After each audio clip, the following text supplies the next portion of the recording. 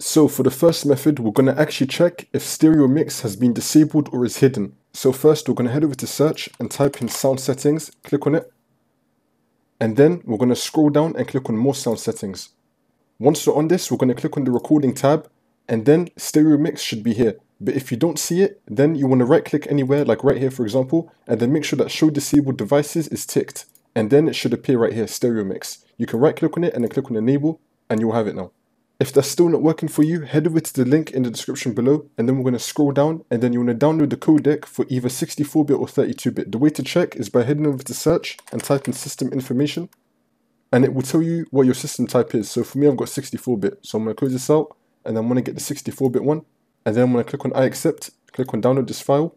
Once you finish the capture, the download will start, and it will give you the file right here, which you can download. Once you've downloaded it and installed it onto your computer, restart your computer, and then we're going to head back into search and type in sound settings, click on it, and then we're going to scroll down and click on more sound settings, and then we're going to head over to the recording tab, and then you will have it right here.